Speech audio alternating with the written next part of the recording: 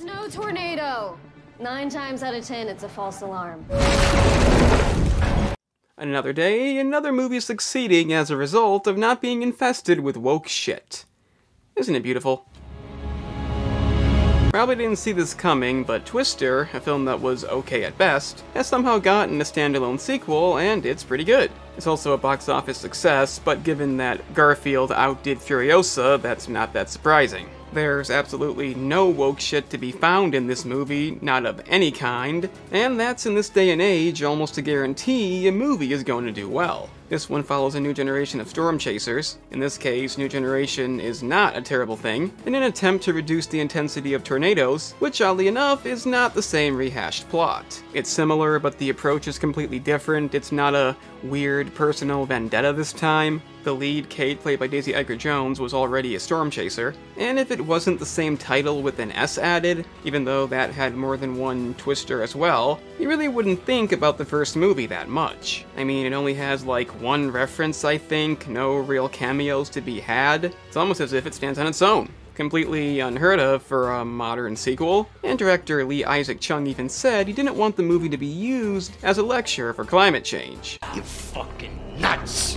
For those watching 20 to 50 years in the future, this is 2024. Maybe it's because if you're watching a movie about trying to make tornadoes disappear, you probably don't want to think about that shit. However, it does beg the question, what about the first movie, the end of the first movie, the events of that movie, and it's not explained. I think they were doing the same thing in that, but unlike what some other critics have said, I still don't look at it as the same movie. It's definitely similar, but I think there's enough differences to justify its existence. Let's have a look at the opening, in which we have our new storm chasers. Aside from Kate, the only relevant one is Javi, played by Anthony Ramos. You'll find out why soon. But the cast is likable enough. Not groundbreaking, but perfectly serviceable. Yeah, just chasing weather around.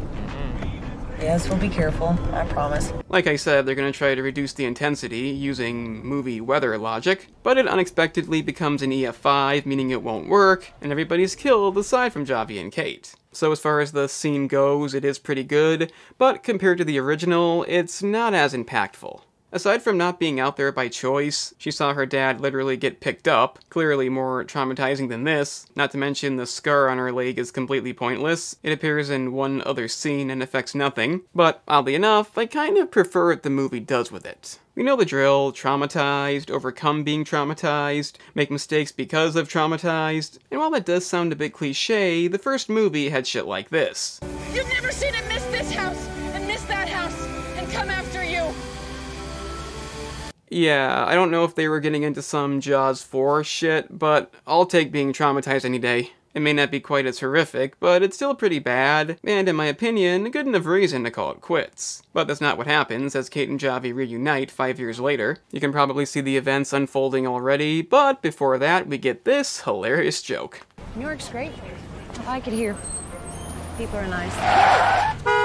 Get your ass out of the street! So as always in a situation after a tragedy, the returning friend has a proposition to do something about the thing that caused that tragedy, but because it was traumatic, she must spend a bit of time saying no and good luck. Basically, it's a 1-week proposition, in which his new team is testing a new tornado scanning system, and Kate's the only one for the job. Yeah, I don't know why she's so great, but they seem to agree. We're then introduced to some rivals like in the first movie, being YouTube celebrity storm chasers led by Tyler Owens, played by Glen Powell, but this time they're not unredeemable assholes. That's not the direction it's going in, and as expected, Glen Powell will steal the movie as Kate isn't that fascinating. Now, boring is not usually a problem for me, Kate. Well, there is still Scott, Javi's partner. Just looking at him should give you an idea of where his character's going. But as you know, given it's early on in the movie, things can't go to planned. Meaning Kate must have a convenient panic attack, fucking up the whole thing. But that's okay, as the effects are quite good, meaning it's by no means a bad scene. And this allows Tyler to get ahead and do this. Are those fireworks? But like I said, Tyler is not going to be any kind of antagonist, he's far too charismatic. There is Marshall Riggs, played by David Bourne, a Stormpar investor, but he's hardly really in the movie, so they kind of just skipped the antagonist this time. Anyway, upon heading back out, things do go a bit differently. This time Tyler and his team do the opposite of what Kate does, and inevitably miss out. But again, things don't go to plan, the tornado becoming an EF3, and in the end, Kate makes the noble decision to head to the ravaged town to see who needs help. There we find out Tyler's team are not a bunch of assholes. If they were, it'd be overly apparent by now, as they use the merchandise profits to aid tornado victims. However, it would seem that Marshall Riggs is not as noble, purchasing tornado-damaged land at low prices and reselling for exorbitant amounts. Shocking. But just because Tyler somewhat angrily called this out does not mean they can't go out the same night, mainly for some bonding at the local rodeo. But like the original, a fun event is not just there to waste time. I'm okay with that, as something has to happen, but what is it with the stupidity in this scene? We have an incredibly stupid couple. I mean, they're really stupid. You hear that? And now the power's out. No tornado. I don't want to have to give you a bad review. Giving us a cool death to watch. Don't quite know what this guy was thinking. He had plenty of time to climb in the pool and get to safety, but I guess not. It's another good scene, and with that we get to the one cliche I wish they'd left out. That being me telling you to hit the like button and subscribe for more. No, actually, Kate and Javi get into an argument about Riggs, in which Kate says, "You don't know what it's like to lose somebody," in which Javi says, "You were just trying to land a grant for your science project." And of the two mean things said, only Javi is wrong, in which Kate runs away to a location that will eventually advance the plot. I really hate when movies do this. It's an overly contrived way to create tension that isn't there.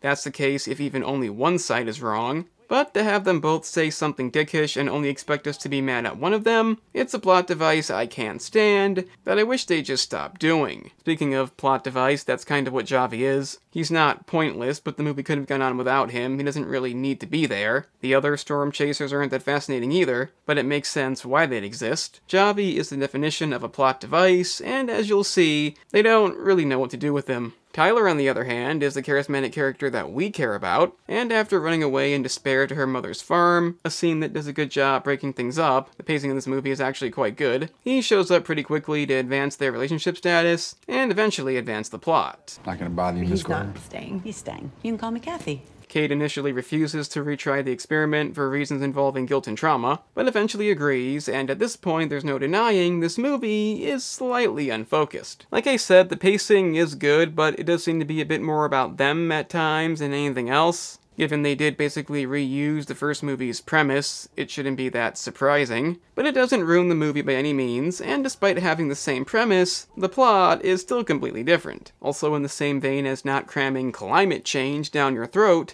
Tyler is at no point put in his place for being a man.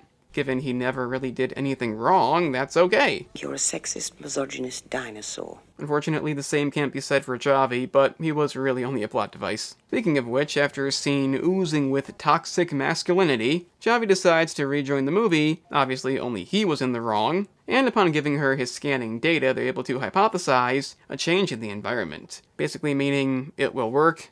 Only problem is, to have a climax, something has to go wrong, and in this case, it's the Twister hitting an oil refinery and catching fire. Literally oil, they could have made that the antagonist so easily. They really could have just killed off Javi and Scott. Some tragedy in the final act would be nice. And let's be honest, they were kinda useless. But they get out, and Javi finally realizes Scott is a dick. Could have at least given him a memorable death, like the first movie did with the antagonist, but no, we just get this scene. Stupid!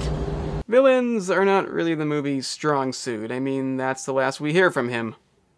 What about Riggs?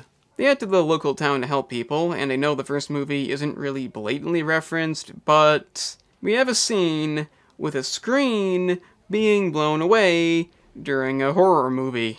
Not only is that completely unnecessary, but the first movie had The Shining. It's fucking Jack Nicholson. That was perfect. You can't outdo that. Also, the finale, that is still quite good, is not as good as the first movie. I contribute that to two things. One, nobody has anything to do but Kate. The rest kind of just hold out in the theater and not die. And the other issue is, nobody dies. I mean, we had an asshole, a pointless side character, 4 disposable characters, that other guy who was just there. Maybe a fatality would have just killed the mood, I don't know. We only see unknowns getting sucked in, and needed something extra. Stupid!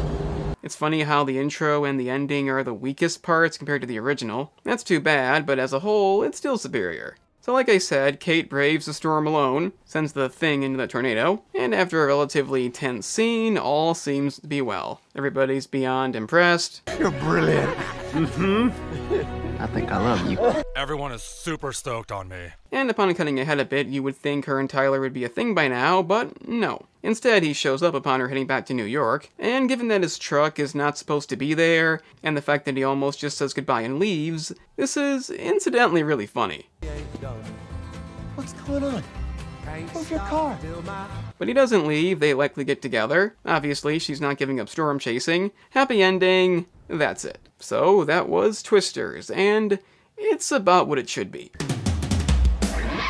To avoid any confusion, this is not some kind of amazing movie you have to see. I don't particularly love it, I'm not incredibly grateful that I didn't miss it, but if you enjoy the first movie, which again was just okay, you'll probably like this a bit more. The finale isn't as good, a lot of characters are not the best, and by comparison the plot is relatively similar.